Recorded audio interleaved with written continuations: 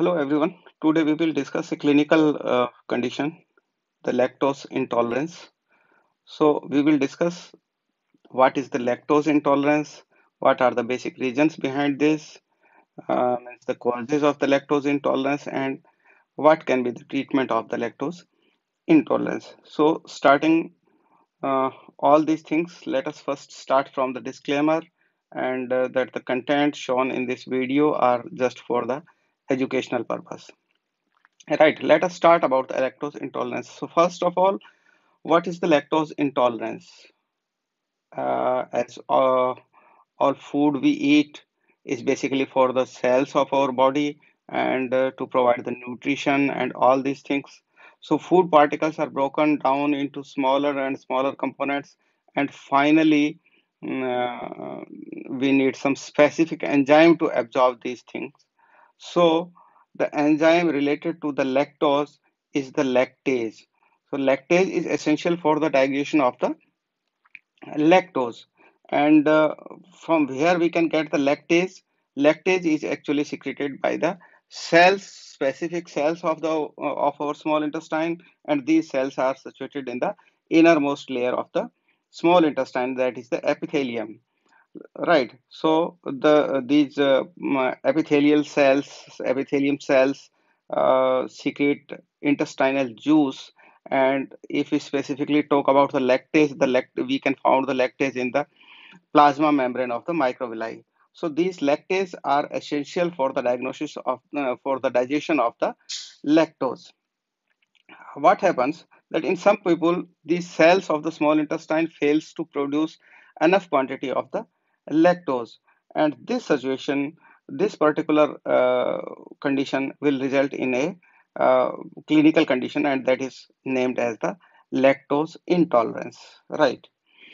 So what will happen if a patient get lactose intolerance? What will happen to him? First of all, as the lactose intolerance means, there will be undigested lactose in the chyme. Chyme, as you all know, that chyme is the content, food content, which passes from the stomach. So stomach passes these products into the small intestine, and in the small intestine, these lactose will be remained undigested because there is a less quantity of lactose or lactase, or the lactase will be absent. So it will cause the fluid to be retained in the feces. Right. Then what happened that the this undigested lactose will get the bacteria there and will get fermented, and this fermentation will cause in the production of the gases. Right. So what are the main reasons behind the lactase intolerance? First of all, lactase intolerance or lactase production may be reduced by some temporary effects or by some chronic diseases. Temporary maybe like the stomach flu, or the chronic diseases like cystic fibrosis. One more condition is there, that if any surgical removal or surgical intervention done at the wall of the small intestine, it may also cause in the lactase intolerance.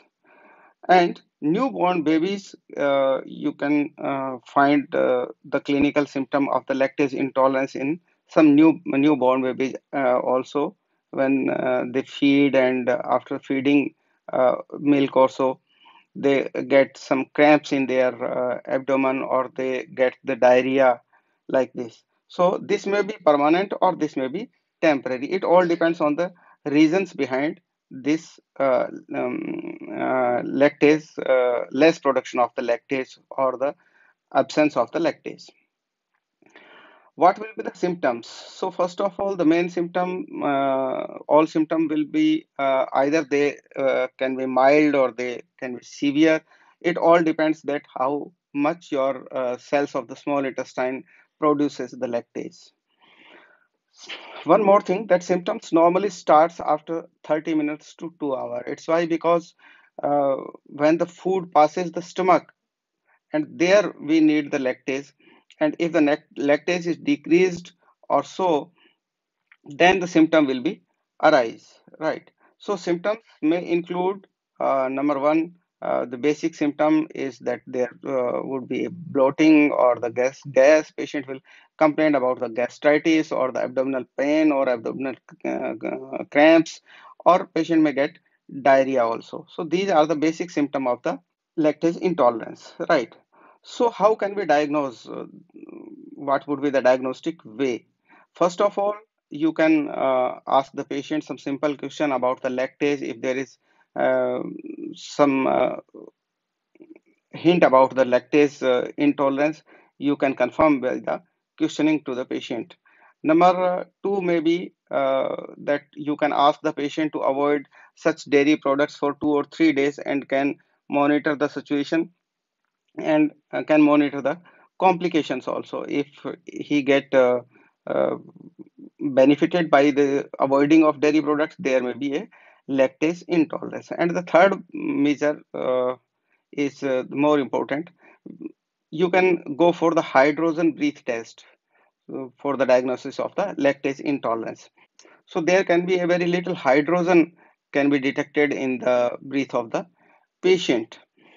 Why the hydrogen? Because as we earlier told, that there would be some undigested lactose in the colon, and this will result in the fermentation, and the fermentation will result in the production of the gases. So hydrogen is among these gases, and hydrogen actually absorbed from the intestine and carried throughout the bloodstream or venous system to the lungs, and where it is exhaled. So you can detect the hydrogen in the exhale breath of the patient. Right. So what would be the treatment? So unfortunately, there is no cure for lactose intolerance, but symptom can be treated by reducing dairy products. Right. Secondly, you can ask the patient to use the milk with reduced lactose. So this all was for the lactase intolerance. And last and final thing, I would like to all request to you all that please like our channel, subscribe our channel. You can get a lot from here. You can get the notes on samhitas. You can uh, get the study material from first year to final, or some clinical presentation also will be posted regularly on this channel. So thanks all. Thank you very much.